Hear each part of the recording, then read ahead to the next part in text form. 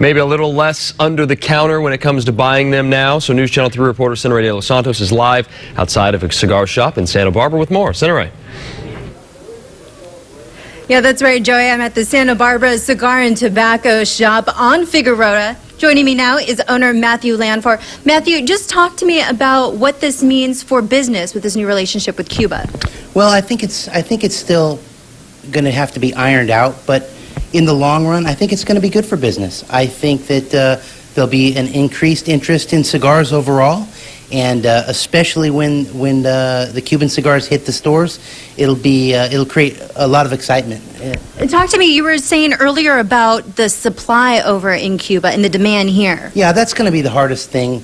It's going to take quite a while before cigar stores in the United States have a large supply of cigars because Cuba can only produce so much. The demand will far exceed the supply. All right, Matthew, thank you so much for joining us. Again, a new relationship with Cuba. Matthew, you heard here, said it would be very exciting for his customers that come in.